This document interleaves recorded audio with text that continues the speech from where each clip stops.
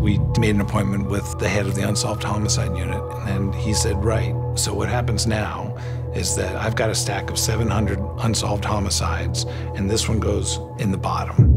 And we said, yeah, but you don't understand, this never has been investigated. In the 80s and 90s, there was a huge amount of homophobia, and that was the norm. I've been bashed twice. There really was an incredibly violent period when kids were beating and killing gay men. I was battered badly. The police told me to come to the station.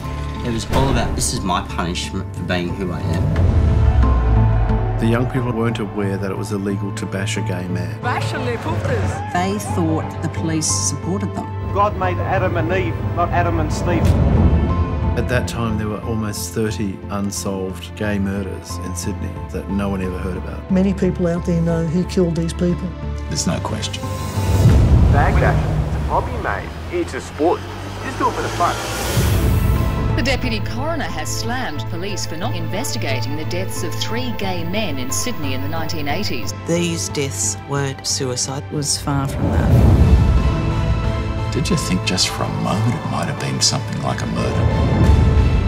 The clothing contained some valuable evidence. We had no idea that had all been washed. Then they lose a hair sample. That disappeared. They were all doing their best to protect themselves. We had 50 or 60 persons of interest. They eliminated all of them. I haven't found anything that completely eliminates suicide. It's crazy. We were back where we started. It's unfair just to say it was the homophobic police force. The reason the police didn't care enough was because society didn't care enough. All you have is a man who lost his brother, and he's just trying to find out what happened. They changed the course of my family's history forever. For what?